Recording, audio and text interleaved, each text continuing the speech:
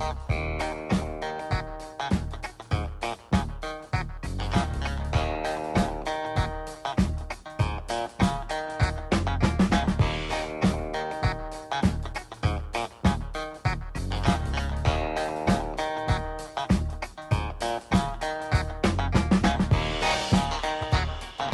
I'm Neil Prendeville, welcoming you to the Boardwalk Bar and Grill here in Cork City. My guest this week is an amazing lady, the author of this book, Anti-Aging Secrets for Men and Women. In the days that we live in, we're more conscious of our lives, more conscious of our bodies, and more conscious of our well-being. Her name is Mahayana Isabel Dugast. And I could say your name all day. Thank you, Neil. It just kind of rolls off the tongue, doesn't it? Isabel Dugast. French, of course. I am. Yeah. Although you've been in Ireland for some time now. 15 years, actually. Yeah. And before that, wandering around India, I'm told. Is that right? I was living in England for 10 years, but I traveled in and out of India for 16 years, yes. So why do we age? Why do we grow old? It seems such an unfair thing to happen. Yes, it is. I suppose this is biological. A part of it is biological. That's what happens the minute we're born. We start, we call it growing for a while, and then we call it aging. Yeah, so you're growing old from the moment you're born then? Yes, yeah. Absolutely. And what is the idea then? Is to try and slow down that process as best you can? No, aging is really going to happen. I think it's very much of an attitude, There's just, first of all, a huge business around the anti-aging thing. So although it's a very commercial title, I prefer the subtitle, which is the complete self-rejuvenation for conscious men and women, because it gives you a little bit more power in how you age. Aging is going to happen anyway, but you might as well age well, feeling well, and... Can I just, I was going to get to that near the end actually, but you've brought it up now, the whole aspect of cosmetics and the cosmetic industry, because it is $1 billion industry worldwide. But in the book, you kind of dismiss it all, saying, I'm not quite sure what words you use, but you use words along the lines of that you have never come across a product that you ever thought worked. If you have money, spend it, but if you don't have to. I'm talking about anti-aging creams, actually. Creams, things like that, yeah. Anti-aging creams don't work. I'm very sorry I'm not the first one to say that on So TV. How can they get away with marketing it like that with all of the advertising?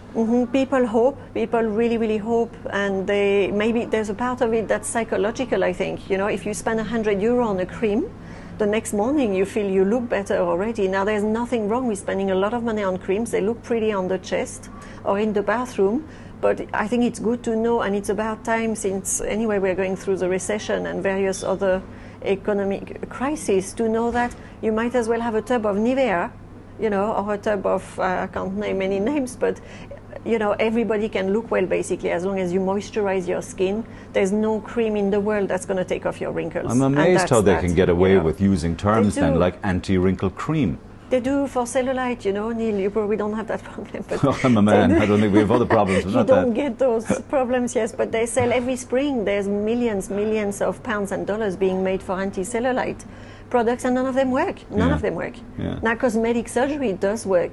And I don't advertise it, and I'm not against it. The book is very much there to give people the information and therefore the power to make their own decisions. Okay, so you go through it kind of like chapter by chapter, verse by verse. You talk about the foods we eat, the lives we live, our sex life, the importance of meditation and relaxing and things like that.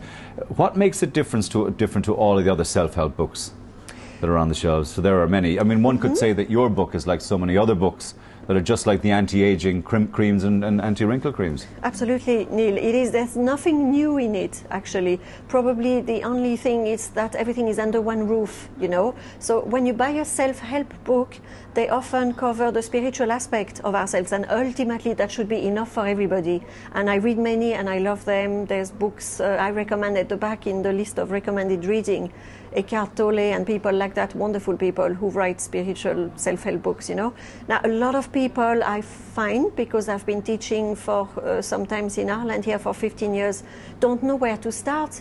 And in your daily life, you can go to a workshop and feel absolutely amazing for a weekend. And then you come home and you have the neighbors, you have the kids going to school, you have the food, you face the supermarket, you face the creams, you face having less money, more money, and what you do with everything. That's tension. It, stress, tension, you have it. Traffic. Absolutely. So the book very much takes people through, we start with the physical, and then we go through the emotional and mental. Isn't most of our